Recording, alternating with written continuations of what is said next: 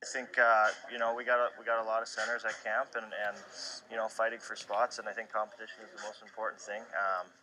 Holly did a great job for us when he was with us last year, and then obviously Santorelli is a great player, and Contiola's come over here, and he's a great player. So I mean, we got lots of options. Obviously, losing Boland's tough. He's a great leader and a great player that knows how to win. But I think we got guys that can step in and fill that role for sure. Are you confident that Nas can take a step forward as well?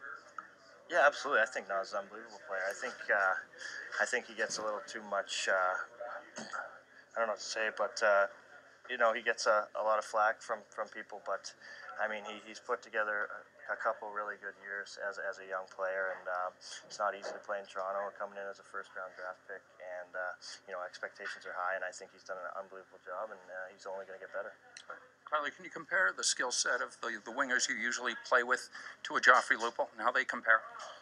Yeah, I mean, I played with Joffrey the whole year, pretty much 2 years ago. So I think he fills in every now and again last year too. So obviously used to playing with him. I don't think that'll be too different. He's an unbelievable player. And then Levo's had a great camp, and he's also a great player. So I mean, I'm always lucky enough to play with great wingers that make it a lot easier on me.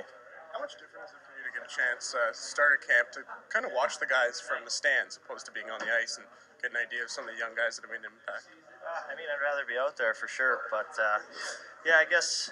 I mean, it's tough to watch the games. You wait all summer and you wanna play in the games, and you wanna get your timing back and get ready for the season. So that part's tough, but it's it's cool to see a lot of these young guys coming in that I haven't seen before, and it's crazy the skill set that a lot of these young kids have now in the hands that they develop at a young age. So it's fun to watch.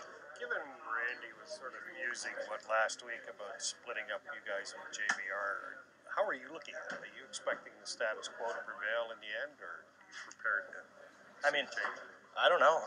I have no idea what's going to happen. We still got a ways away till opening night, so obviously those decisions will be made when the time comes. But I mean, we had a lot of success last year as a line, so I mean, I'm not sure what they're going to do, but I mean, I'll play with whoever I'm put with.